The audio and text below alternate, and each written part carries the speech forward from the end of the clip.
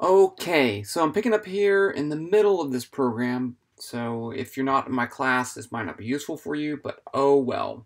So the goal was to create a numerical calculation to find the electric field due to a charged rod. In class, we manually broke this rod into 4 pieces and then used this program to calculate the electric field due to those 4 pieces of the rod, charged rod. So let's just go over this program and then I'll show you a better one. But this one's good too. Okay, this is a good program. Good. Good. Okay, so I have my constants. This is the length of the rod, the charge of the rod, the observation location. That was all given.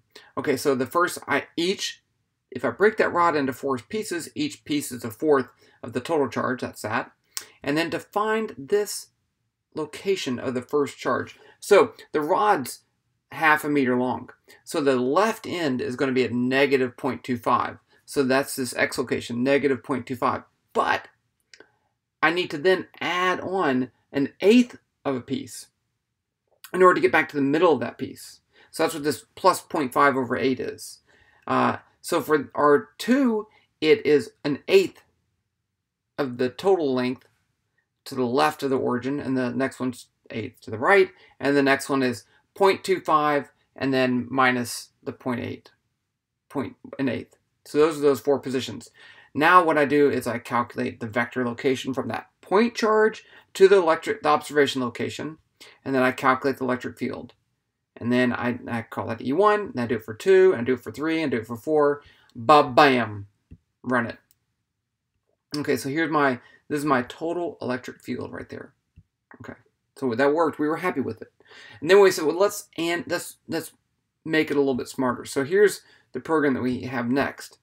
So I have the same thing, but I have n equals 4. dq is q over n, and dl is the width from the distance from one point charge to the next one.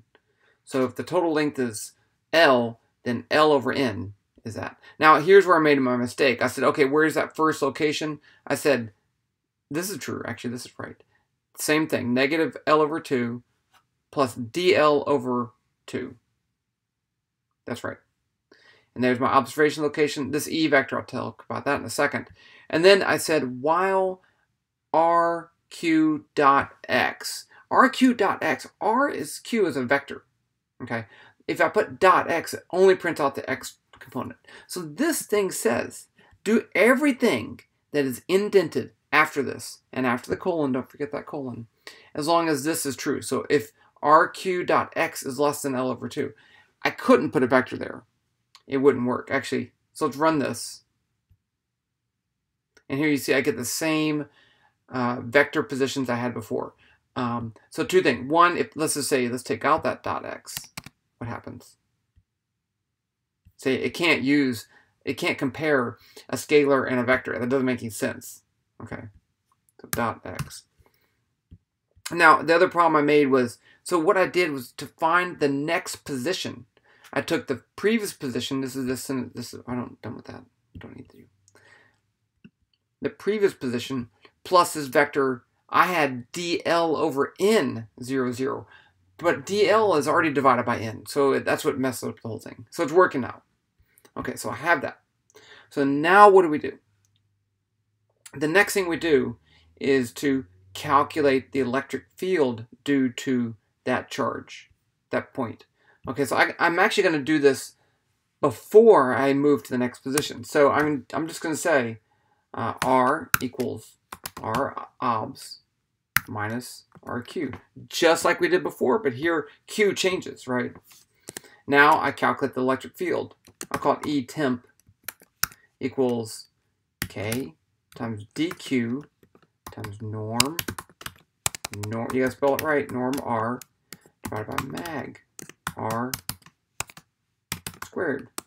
Now, here's where I want to add this electric field to the total electric field. So that's why I have this line up here. I need a total electric field to add it to. If I add it to nothing, it doesn't make sense. So I need that 0 vector. What's the electric field before I start adding things in there? So now I can say the new electric field E is the old electric field E plus E temp. I could print those electric fields out if I want.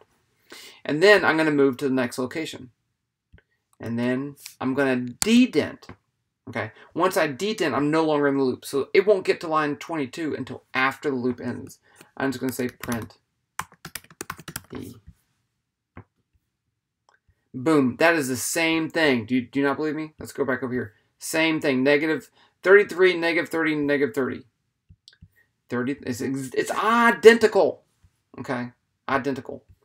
We don't need to print Q. Well, we could, but I'd turn it off. Okay, so but what does this give us? I mean, the other way is just fine, and it was fine. But now watch this. Watch this. N equals 40. Look at that. It worked with 40, right? I can print out every single RQ if I want, and you could check and everything, make sure everything's right. There's a whole bunch of Qs, right? But it worked. Okay, so now I can do things like, does it work at on the y-axis? So I can change this to 0, 0, and I have 40 and run it. And I can calculate this exactly, right? Because I know the equation for that. And then you can see if it changed with distance correct way and everything. It's all great and fun, and everyone has a good time. And there you go. That's one way to do it. Now, you could also visualize this. You could make a program that shows the location of all these charges, makes all these charges as objects, and makes the electric field a vector. But I think this is pretty good. Good enough. You don't have to visualize it. I mean, visualizing it is pretty good, but you don't have to. Okay, the end.